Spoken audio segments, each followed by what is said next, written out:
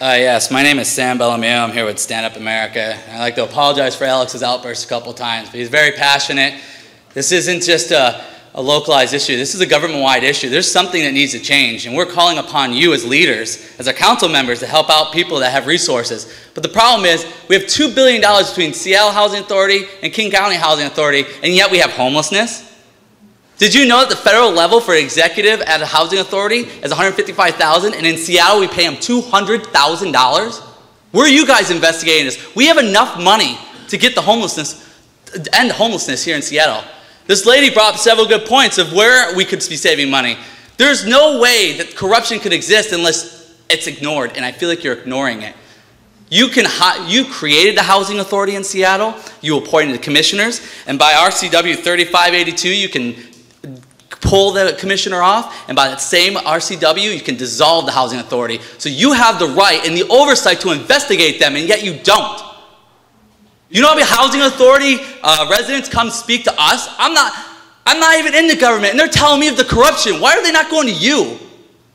Stand up and start fighting for us again. We wouldn't even be here right now if it wasn't for the government, not you personally, but the government collapsing as an entity. And we need you to personally be held accountable, stand up for us again, and stop the abuses. We've been going to Seattle Housing Authority and King County Housing Authority for over 4 years, every single board meeting, and telling them of the corruption, and yet it continues. Why does it continue? Because they're not afraid of you. We need you to stand up and start being leaders again and make them afraid, and you stand up for these citizens, because they're not going to do it unless you fight for us. Thank you.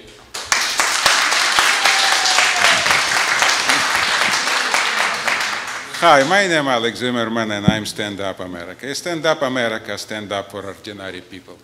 Guys, when you stop and steal $1 million per year from people, when this happened, 25 years I listen, same BS, a day, nothing changed. I bring 2 class action. One, 97 behalf of couple hundred family, and I win. And a couple years ago, I win class action for $100 million behalf of 30,000 disabled people in senior citizen.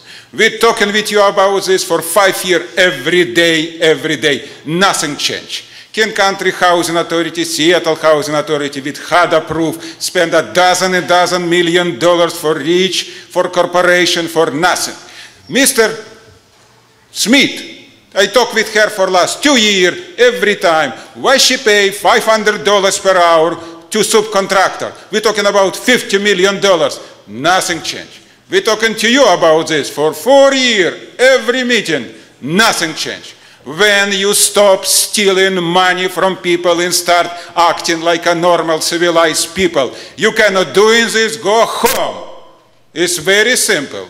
We need something professional. I'm staying in this business for 23 years. We need professionals who will do this. You need to fire everybody who belongs to King Country Housing Authority, Seattle Housing Authority, in the Human Service Department. Start something doing.